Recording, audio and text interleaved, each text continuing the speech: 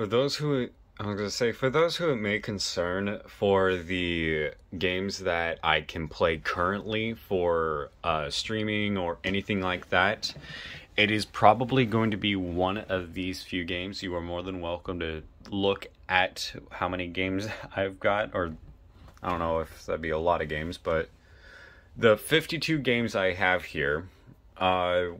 Which one should I play next after I play Little Nightmares? The ones I currently have downloaded are these ones right here.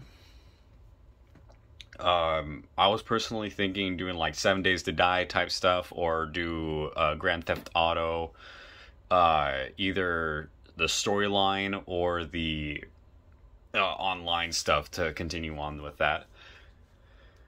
But what are your thoughts on it? I'm very curious on what you think I should start doing more of, or if any other content you guys would be kind of interested in.